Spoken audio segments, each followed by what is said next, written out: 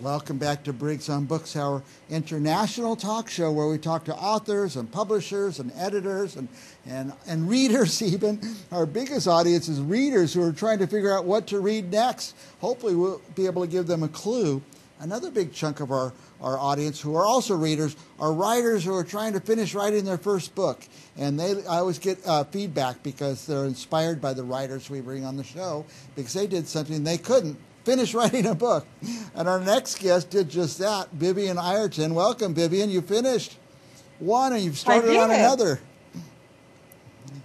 I did. Thank you. Tell our viewers where you are. In Indiana? I am in Indiana. And what's the weather like? We broke 100 here today for the first time. We're not that hot. You're not that hot yet. By the way, Vivian, I'm glad to have you. And here's the cover of the book. Tell us the genre. The genre is, I write Christian fiction. It's a suspense romance genre. So, suspense romance, and the story is very interesting. And what can you tell us without giving away too much about the story? It takes place in Chicago. And there's a serial killer on the loose. And it teams up social worker Cassandra Welton with Detective Logan Trenton to find the serial killer. And Cassandra also has some romantic twist in there. So, keeps you guessing a little bit. Okay. By the way, on the cover, whenever I see a Ferris wheel, I always guess Chicago or London. And this is definitely Chicago. The Chicago. With a big Ferris wheel out of the Navy Pier. And that's where it's set. Now, the cover's intriguing because you have a guy sort of like a mime. Yes, there is actually a mime in the book. And actually, it's the first murder victim. Oh, my goodness. And it's a mystery. Now, and then you're a Christian author, so that's probably pretty clean writing, I would imagine. Yes, it is. There's no graphic scenes. Just a little bit of a graphic scene, but it doesn't go too deeply because there is a rape scene. But it doesn't go into a lot of details on that. And who could read this? Can kids read it? Young adults? I would say it's mostly for adults. If you're young adult, like maybe 16 or something like that, I would say that would be okay. I wouldn't put it too much later just because of the... Probably anybody who likes to read a romance novel will like this. Detective, a mystery novel. There's some intrigue going on in there. And is it set in Chicago? It is set in Chicago. Are people from there who go to Chicago? Will they recognize some of the places and scenes?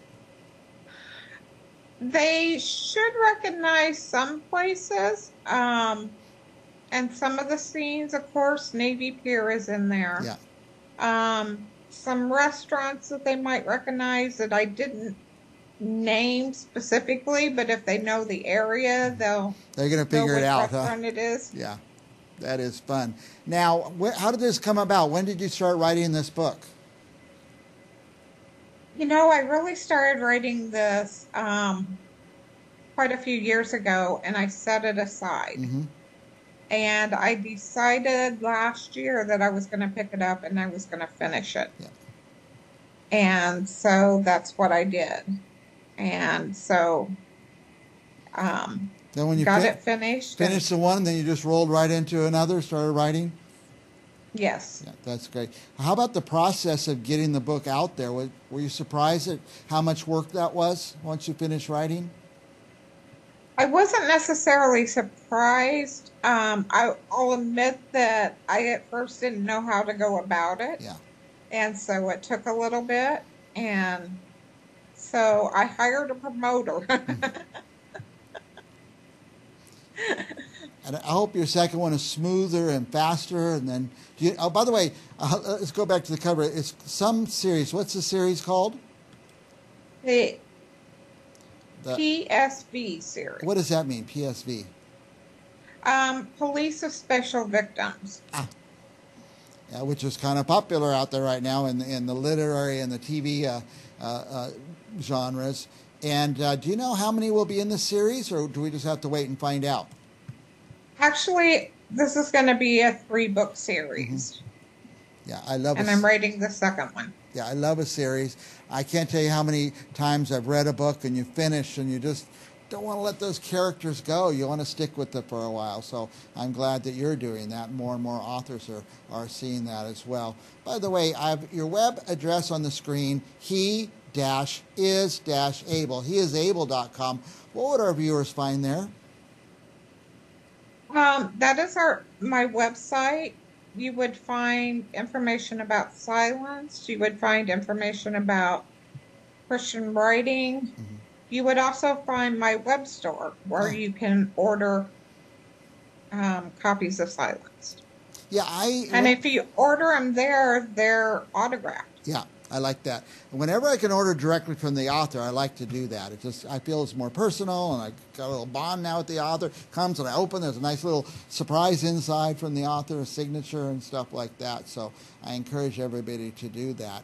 Now, one thing I've been doing, I say this on the show sometimes, is I don't buy one book anymore. I don't buy one copy. I always buy at least 5 or 7 copies, and I'm always having to give out little gifts here and there, and I like to get all my friends reading what I'm reading too. So go to Vivian's website and order this book, or wherever you order. I don't think she cares where you order it, but just order it, Vivian. It can be found on Amazon and Barnes & Noble also. All the usual suspects. Now, will the next in the series have some of the same characters? It will. It'll be characters some that you have seen before, and it'll expand on some that you've seen. Yeah. And then you'll add in a flavor of new ones too. Nice. Very nice. Vivian, we're about out of time, but I just want to give you a minute. Do we leave anything out? Anything you want to tell our viewers or the audience, or any advice you want to give to writers? Writing, if you love writing, sit down and do it. There's so many ways to get what you write out there today. And self-publishing can be very easy in of itself. Marketing may be a little more, but you'll get the hang. You'll figure it out. You got to drudge through it. Now, and I know we're over time, but I like to ask this question. How are you disciplined? Do you get up every day at 6 o'clock and sit down and write for 5 hours, or what's your process? Actually, I'm a weekend writer.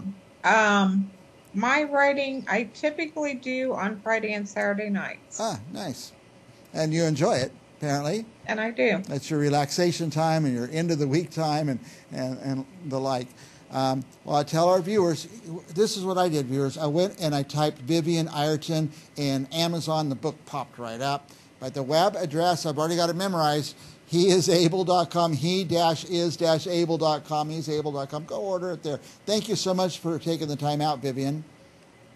Thank you very much for having me today. All right, and for our viewers, stick around. We'll be back with another author right after this.